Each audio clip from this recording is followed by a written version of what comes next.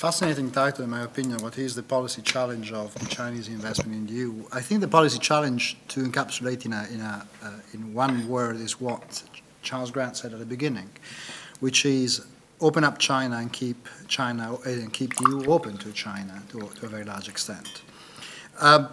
These having said, I think that the debate maybe is not necessarily as difficult as it could see, or sometimes one could see by looking at newspapers, especially in specific member states. First of all, the debate is not as bad in the EU as it is in the United States.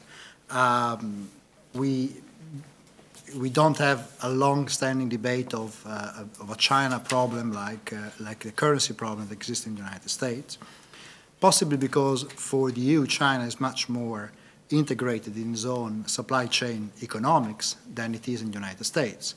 We have a positive trade balance with the world, even if we have a negative trade balance with China. We produce and import from China a lot of goods that we re-export to the rest of the world.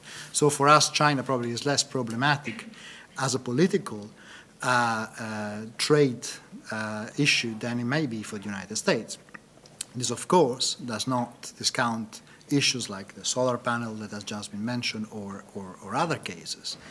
There is, and there will certainly be, calls from time to time to take corrective measures or trade defense measures in the EU.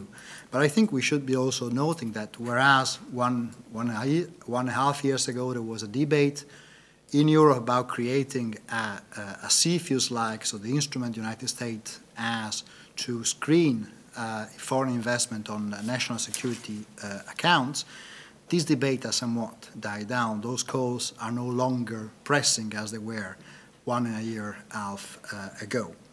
So I would tend to be rather optimistic, maybe I have to because of my work, on whether the European Union is open to China and will remain open to China.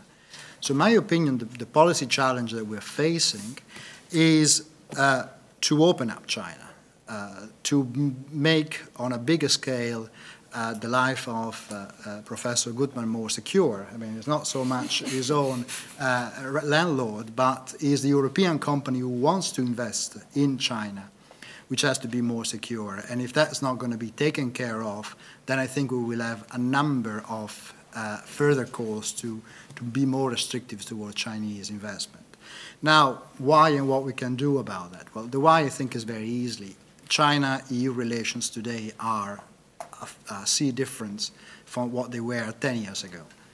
10 years ago, 15 years ago, we were going to China to produce and re-export towards Europe. Now we go to China to produce for the Chinese market, and we look at China as a market for the future, a market of destination. This is what, to a large extent, our company are doing more and more, or at least they will be doing in the future. They will need to tap into a potential growth in China, especially if, but one hopes it doesn't goes on this way, that the economic crisis in Europe continues for a few more years. So we need to compete. We are competing for the Chinese market as much as the Chinese firms, which are expanding their added value basis, so they're producing better goods and more modern goods, will come and compete for the European market.